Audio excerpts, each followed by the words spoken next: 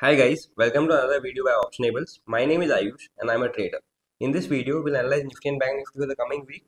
Before we start that, last week after the election result, the market has discounted 2:2 win, but BJP won 3 out of 4. So that thing was not discounted and Bank Nifty ran up nearly 2500 points. So that is the day when you have to avoid. When there is an event, don't take any overnight position so that you can save yourself from a lot. So for the coming week, now we'll go to the screen recording and we'll see key levels. Hi guys, welcome to the screen recording. So in Nifty, one thing is very clear, and even in the last video when we discussed, we had an all-time high breakout around 2200 and 2300. And one thing even in the last video I said that whenever there is an all-time high breakout or new lifetime high breakout, never ever short the index even though how much up it can go. And one thing was very clear that before the election results, we closed somewhere here, and the market in general has discounted 2:2 win for the BJP government. But it turned out that they win 3 out of 4 elections, and that one election extra gave us a rally of more than 1000 points from that breakout of 19850, and even Bank Nifty rallied more than 250 points. So now how we can trade the coming week is the matter of discussion. So now if you see one thing, the market is very strong, and there is one thing clear that the markets want to clearly trend. Any dip which is coming is getting bought.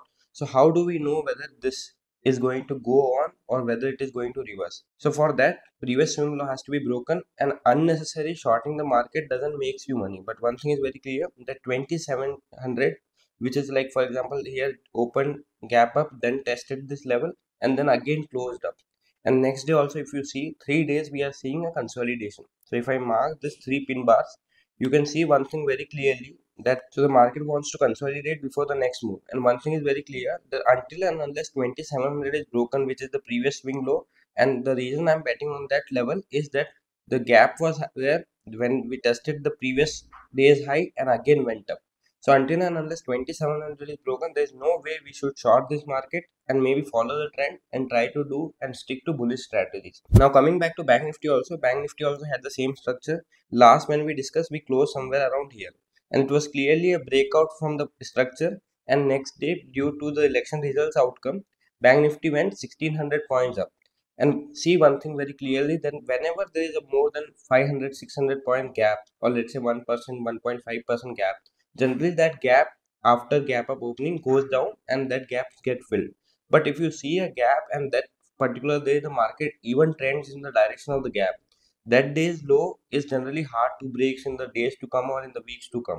And we saw the same thing, like for example somebody assuming that it has run up 1600 points 1700 points, so it will not go up. Next day also you see it went up 600 points.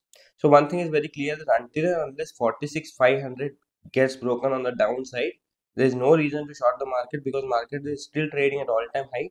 And you see within the consolidation, if you go and see 30-minute chart also, the market has consolidated and yesterday closed above the day's high. In the last half, there was a good rally on Bank Nifty, and Bank Nifty closed above the day's high and closed around 47,250. So there are high chances that Monday also will have a gap up, due to the fact that we consolidated for a bit, which was good for the market, and the day's high closing. So that was our analysis for the Nifty and Bank Nifty. If you like this video, like, share, and subscribe. Thank you.